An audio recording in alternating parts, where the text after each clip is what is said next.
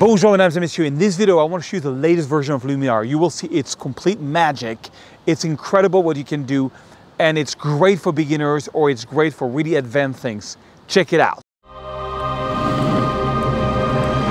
Guys, I want to show you the latest version of Luminar. So in case you don't know what Luminar is, it's a great substitute to Lightroom and Photoshop. You can't do everything that Photoshop can do, but you can do a lot that what Lightroom does. I'm going to show you an extreme, it is really sorcery. And by the way, guys, if you're like the kind of people who just wants natural retouching, nothing added, please stop the video now, because what you're about to watch might offend you very much. So please stop watching the video now. But for everybody else who just wants to create art and create an impact, stay tuned. So on this one, this is a photo I shot from the Accademia Bridge in Venice. I'm in Luminar 4 latest version, and I want to change the sky now. There is an option to change sky in Luminar, which is so incredible. Let me show it to you. You just click here on the second tab. You go to AI, Sky Replacement. AI stands for Artificial Intelligence. And you can select one of the skies, like Dramatic Sky. Look at that. It just changes the sky, which is really cool. But they asked me to, the problem with that is that, everybody kind of uses the same skies. So they asked me to give them a whole compilation of some of my best skies, which I did. And basically, and this video is sponsored by Luminar, but you will be able to get all 25 skies, my romantic collection. You're going to get Luminar at $89, and you're going to get 25 high definition sky from me for free. If you buy, it's a special promotion where you can get the link right under this video. So how do you put in your own sky? Well, let me show you. Just click on Load Custom Sky Image. This is my skies. That's my 25 romantic skies that you get for free. And I'm going to take, for example, this one, Sunset 5. And boom. Check this out. Isn't that crazy? Look at the before and after. So usually I always start with the sky replacement, and then I go into the first section here called Light. And I usually, open a bit of shadows, I bring down the highlights, exactly what I would do in Lightroom. If you follow my Lightroom stuff, I would crush my blacks, I would do my whites. I could even change the overall white balance to match even more that sky, add a bit of magenta. I love their smart contrast. Smart contrast is really cool. Check it out, before and after. Also, let me show you a few other things you can do in Luminar.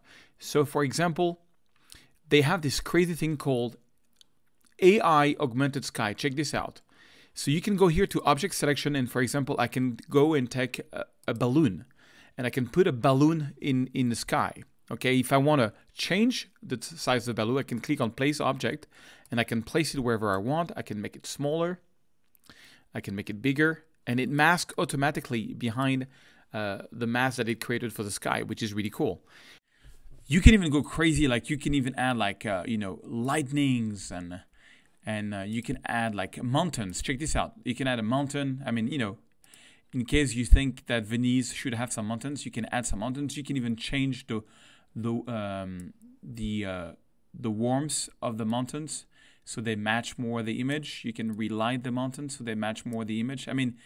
It's really sorcery. You can do everything you want. Check this out. It's really crazy. You can do that, or I can go back to the good old balloons.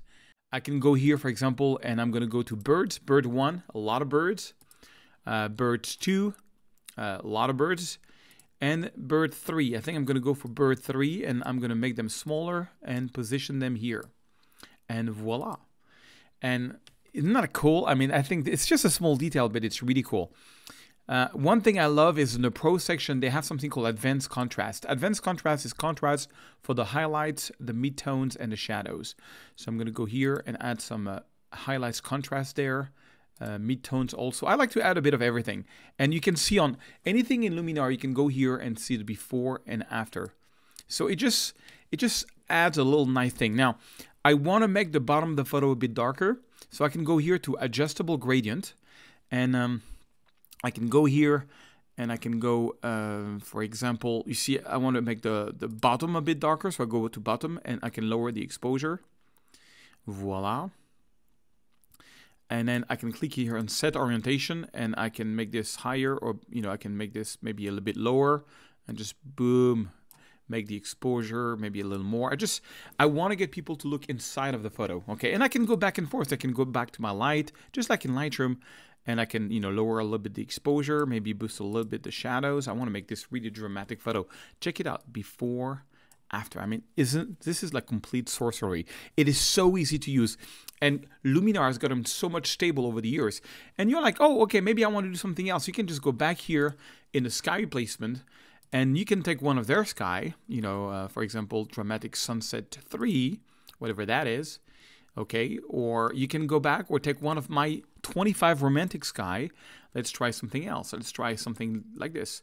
Boom, And let's see here. Let's try another one. So you just go to Load Custom Sky Image. You're going to get a zip file when you buy this.